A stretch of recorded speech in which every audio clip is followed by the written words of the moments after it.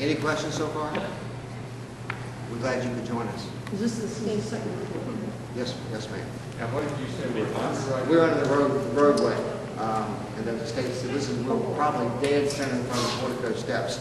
And one thing, the Joint Rules Committee, which is basically, I call the board of directors of the House of the General Assembly, 7 House members, 7 senators, they agreed, they adopted a master plan for the landscape, which removed all vehicles from Capitol Square. And it was a good decision because now at lunchtime in the day, people take advantage of walking around the building. It's become more friendly to the people as they visit the Capitol. So it's kind of cool to see that activity. I wanted to pause here so you can just use your imagination. Pretend it's 1900 and you just walked up from Main Street to the Capitol. You would be walking up, and as you walk around, you'll see a doorway in the middle. That was how you would have entered the Capitol before the wings landed. We're now, you see where we are? Can you tell where we are? By the shape of the ceiling? Under the steps? We're under the steps. So you basically got new meeting old. So what you see up there is how the Capitol looked prior to the wings being added. I want to have that little text there. On the west side, you notice, remember I said the building, east side is house, west side is, Okay. I work for the House. We're going up the east side. This hallway and the one on the west side were added because we wanted more flow for traffic going to and from the Capitol. You'll notice as we walk through the barrel vaulted ceilings, this area as you walk through was first the press room, then house space, and then the old Capitol snack bar called Chickens. And so only people really saw those. You may have walked into those areas, but now you got a chance to see the barrel vaulted ceilings. And we've had the window, we've got office space on this hall and on the west hall, but we've had glass put in above the works area so natural light can come in from the hallway. We're going to walk into Mr. Jeffers' Capitol. We call this all one time. This desk here we call the concierge desk. The staff in both clerk's offices who helps to guide folks to come from the extension, going to the extension, going throughout the building. This is working Capitol. A little bit about the declaration you see here. There was a decision was made, had to be made, what point in history do we return the Capitol to? It was decided in 1908. Why 1908? The wings were added in 06.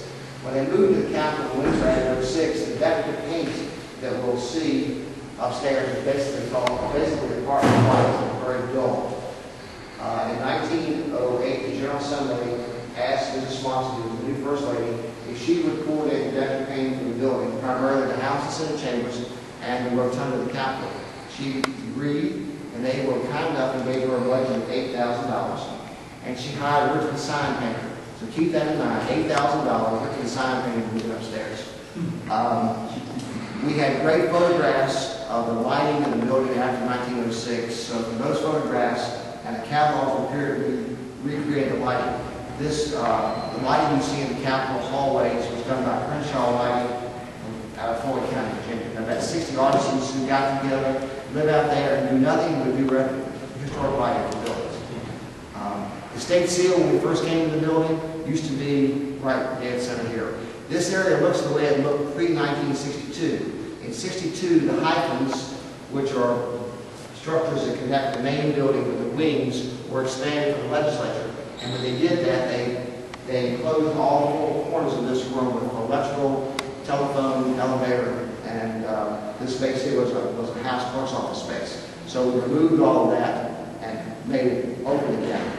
Infrastructure, horizontally, they've done about 4 feet below where you were standing and ran all the infrastructure there. So in the committee rooms, we have carpet tiles for easy access.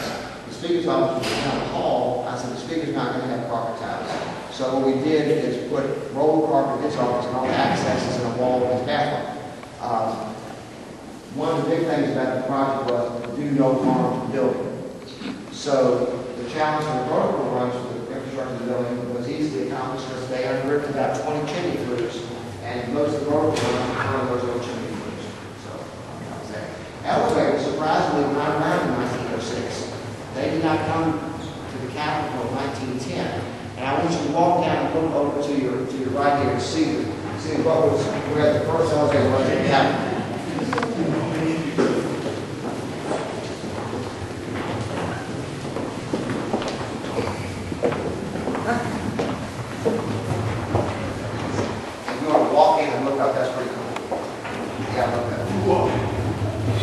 first elevator was a Queens Island elevator installed around 1910. When we started the demolition of the building, we found the old elevator cage. So we restored the elevator cage the way it looked. And if you go in and look up, when the wings were added in 1906, they put a skylight on top of the stairwell. What you see now is a faux skylight.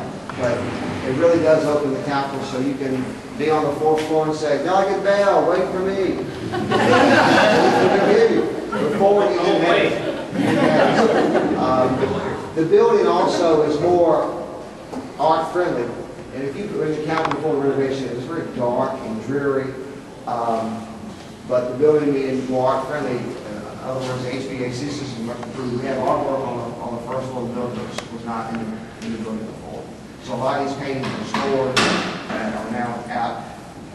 The portrait painting in the Royal Rotunda is that of Lady Astor, and we'll see that when we go back in there. She was in the mansion, she just got moved over to the Capitol. Lady Astor was born in Danville. She was the first American who served as a member of the British House of Commons. She died in 1964. Questions?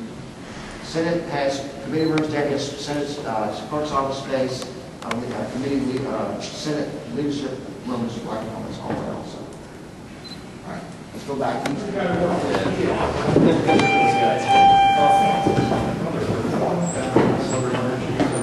Keep going.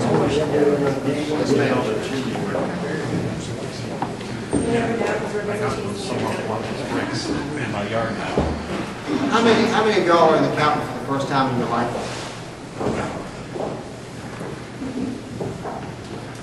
I stopped here. I remember I told you the Queen was here last May.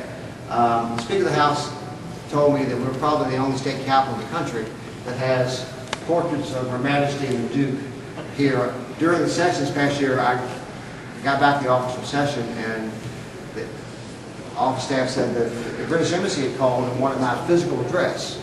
A few weeks later, here comes this tube from the British Embassy, and then inside were these two pictures, and of course, Her Majesty and the Duke had both signed the cards, and there was a letter there from the Queen's private secretary expressing their enjoyment of being here for the visit. So these have only been up in the last several weeks, so it's they're great pictures.